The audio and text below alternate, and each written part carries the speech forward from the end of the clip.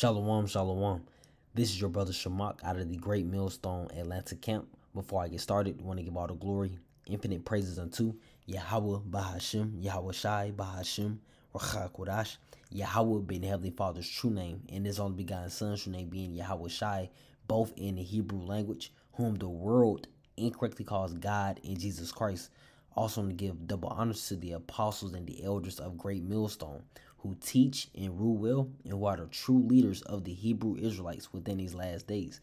Also, to give a shalom to all the sincere brothers that's pushing, teaching the truth worldwide, and shalom to all you sincere listeners and you sincere believers. All right, coming across this article, my first thought was to shed light on truly our enemy, man.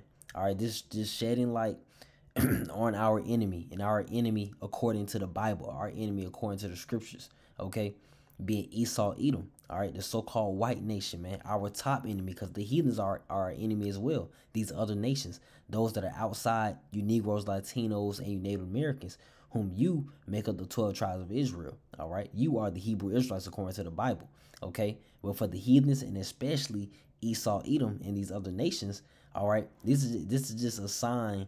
All right, they're just shedding light on how they view us. All right, how they look this article here from NBCnews.com. All right, it says or it reads: New Florida standards teach students that some black people benefited from slavery because it taught useful skills. All right, so it's basically in that same mentality or that mindset of, slavery wasn't so bad.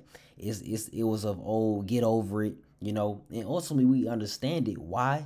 Because we were disobedient to Yahweh Bashim Yahweh Shai. So yes, we went through slavery as a nation because of our disobedience, because of what the scriptures say. And let's get that first. Deuteronomy chapter 28, verse 15. But it shall come to pass, if thou wilt not hearken unto the Lord, unto the voice of the Lord thy power, to observe to do all his commandments and his statutes, which I command thee this day, that all these curses shall come upon thee and overtake thee. All right. So one of those curses in this entire Deuteronomy chapter 28 involves slavery. Okay. But what hits the nail on the was truly the icing on the cake, and proving that is the last verse within this chapter. All right. Deuteronomy chapter 28, verse 68. And the Lord shall bring thee into Egypt again with ships, by the way whereof I spake unto thee. Thou shalt see it no more again, and there ye shall be sold unto your enemies for bondmen and bondwomen, and no man shall buy you.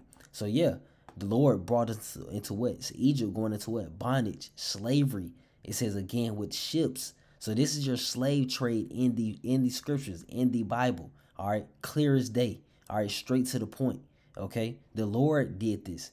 The Lord put us in that what they want to say, a beneficial slavery. The Lord did that to us, man. All right, for our punishment to this very day. Okay, it said, thou shalt see it no more again. Speaking upon our homeland, our true homelands would be in the Middle East, Jerusalem, Israel. All right. It says, and there ye shall be sold unto your enemies for bondmen and bondwomen. So in other words, slave men and slave women. And no man shall buy you, meaning no one will be able to redeem us out of this situation except until Yahweh Shai returns. That's why it's so important for us to hasten the day for our Savior, Yahweh Shai, that is soon to return. All right, in the times we're living in right now. Okay, after of course, why these prophecies are fulfilled, man. Okay, so yeah, back to the article and back to this. This is such an enemy statement. All right, but this is to show. All right, because our people, you Negroes, Latinos, Native Americans, you indirectly, subconsciously and consciously look up to the so-called white man. Try to live like them, try to talk like them, try to think like them, try to move like them. All right, this is reality. This is fact. All right, especially from the school systems to the corporate jobs, blue collar, white collar, however you want to put it. It's all envying the oppressor. All right. Because our people are chasing that bag, chasing that status of the so-called white man when it's truly not for you. This is not our rest. All right, the Lord is going to destroy the so-called white man's infrastructure, destroy his kingdom according to the scriptures by thermonuclear missile fire. All right, and plagues that he's going to do to the earth. All right, and do to this kingdom. All right, and do to that nation of people. But it says New Florida standards teach students that some black people benefited from slavery because it taught useful skills. All right, this they was just such an asshole statement, man. All right, I guess these are pictures of the Florida governor and also the Florida education commissioner. All right, but going down just to read a couple things, it says, and this is recent. This is from July 20th, 2023. This month, a few days back. It says Florida's public schools will now teach students that some black people benefited from slavery because it taught them useful skills. Part of a new African American history standard. And we're not African American, man. We're our true identity. All right, our true nationality will be Hebrew Israelites according to the scriptures, man. All right, we are not African Americans. Okay, just to continue to debunk this term that is pushed so heavily upon our people. Okay, and then we can grab that as well. Second Corinthians chapter 11. All right, this is 2 Corinthians chapter 11. Paul speaking, and what does it say? Or what does it read? It says, "Are they Hebrews? So am I. Are they Israelites? So am I. Are they the seed of Abraham? So am I." So yes, our true biblical identity will be Hebrew Israelites. Okay, Hebrew being our native tongue and Israel being our native land. We are Hebrew Israelites, and yes, it's about a bloodline. It's about a lineage. All right, that lineage is through Abraham, Isaac, and Jacob. All right, that's what makes up the that's what makes you Negroes, Latinos, Native Americans Hebrew Israelites, because you descend from that bloodline of Abraham, Isaac, and Jacob. All right, straight. That's clear as day. All right, and what makes the so-called white nation Edomites? Because they descend from Abraham, Isaac, and Esau. All right, simple as that. All right, so yeah. Continuing on, says it was approved Wednesday that were blasted by state teachers as a step backwards. So yeah, you got liberals thinking like, this is just not right, and ultimately deep down in their spirit, they agree. They agree, but they just don't want to. They don't want to come out and be upfront about it. All right, because we're dealing with demons and devils and deceivers that are upfront with it, and you're dealing with some that just hide it behind the scenes, but truly deep down in their spirit, it's still one and the same, man. Okay.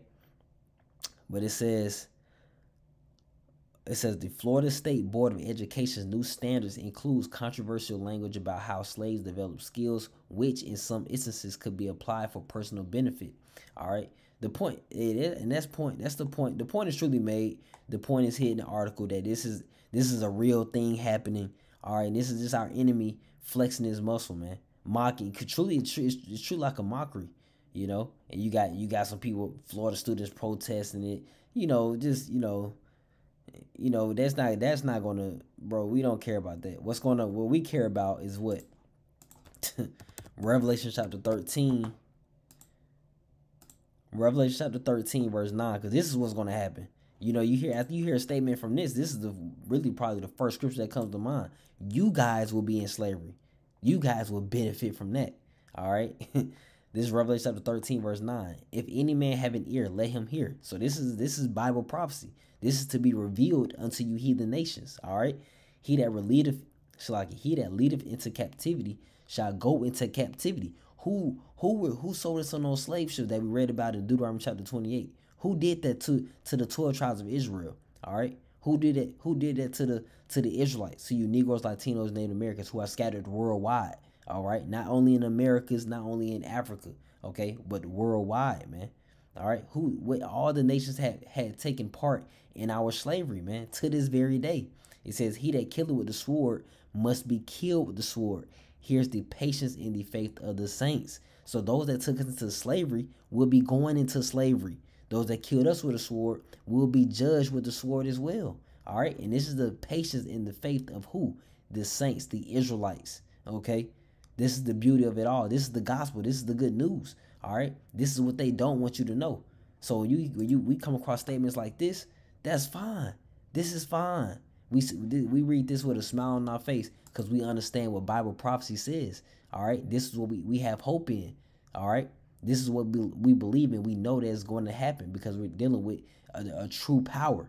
All right. We're dealing with prophecy. All right. The sure word of prophecy. Okay. And concerning our enemy, this is Ecclesiastes chapter 12, verse 10 in the book of the Apocrypha. Never trust thine enemy, for like as iron rusteth, so is his wickedness. It's going to show, all right? Even though it delays, the rust is going to show on that metal. The same way our enemy true characteristics of how he feels about us is going to show. All right, this and it's showing. This is just one example.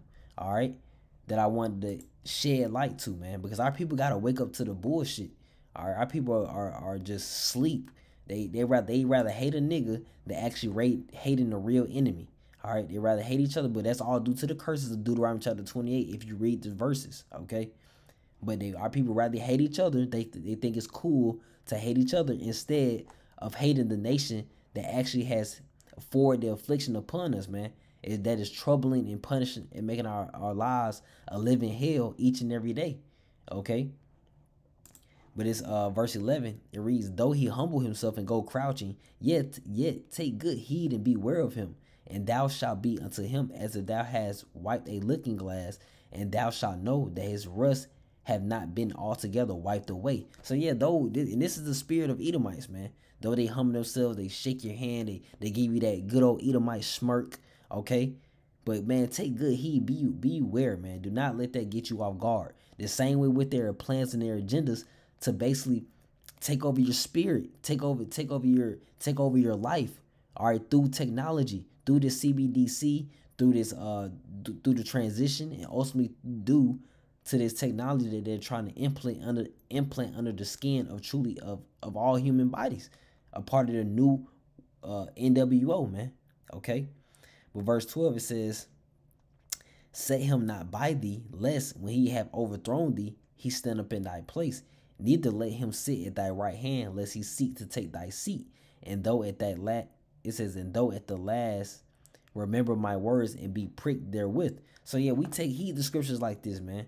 All right, this lets us be fully aware, all right, of these Edomites and to never let our guard down. Okay, in articles like this remind us, man, of who our enemy is. All right, and that's part of the truth. That's part of realizing. That's part of so like people waking up, man. Okay, or realizing that the so-called white man Esau Edom is your enemy. Okay, and that the Lord also hates your enemy as well. When you read Romans, it's all over just to bring one scripture, okay? It's a plethora of scriptures, okay? But this is Romans chapter 9, verse 13. All right, and this is it. This is clearly in the Bible, okay? So God doesn't love every nation. God does not love everybody. He loves the Israelites, okay? Simple as that. He's going to judge the wicked of our people. Simple as that in these last days. So this is Romans chapter 9, verse 13. As it is written, Jacob have I loved. Jacob, back to that lineage that was mentioned in 2 Corinthians chapter 11, verse 22, when Paul was speaking. Are they of the seed of Abraham? So am I. Yeah, because Abraham, Isaac, and Jacob. Jacob have I loved, but Esau have I hated. All right, so those that descend from Abraham, Isaac, and Jacob, the Lord is for you. The Lord loves you, okay? The kingdom is for you. All right, you will have slaves, okay? You are scattered you're cursed as of right now, but this is not the end all be all. All right, but it says, but Esau have I hated. So for you Edomites, the so-called white nation today, all right, even if you're in Russia, you're in America, Edomites, and also you heathen that are in allegiance with him, okay, the Lord also hates you, okay, and the Lord's going to show you. He's going to show you, just like we read Revelation chapter 13. The Lord's going to show you that he hates you. All right. What shall we say then? Is there unrighteousness with God? God forbid. So is God wrong? Is Yahweh Bahashim Yahweh Shai wrong for this decision? It says God forbid. No. All right. For he said unto Moses, I will have mercy on whom I will have mercy, and I will have compassion on whom I will have compassion. So simply, in other words, the Lord does what he wants. All right, and no one can question that. And if you do, you're faithless. If you do, judgment awaits you. Simple as that. All right. So, Lord willing, this a little bit of light was shed upon truly of how our enemy thinks of us, man. All right, and this is the true persona, okay, of how the Edomite nation moves. Okay, so yeah, wake up to all the facts around that is being pushed. Okay. That is being pushed by the true prophets, primarily by the true prophets of the Hebrew Israelites, primarily of the branch of Great Millstone. All right, so Lord willing, this was edifying and also encouraging To you sincere believers, I want to end out by giving all the glory, infinite praises unto Yahweh, Bahashem, Yahweh Shai, Bahashem, Rakak Wadash. All right, double honors to the apostles and the elders of Great Millstone. Repent, Yahweh Shai is coming back. Repent, Yahweh Shai is coming back. And this is the reason why we need him to come back. All right, shalom. Keep the faith, shalom.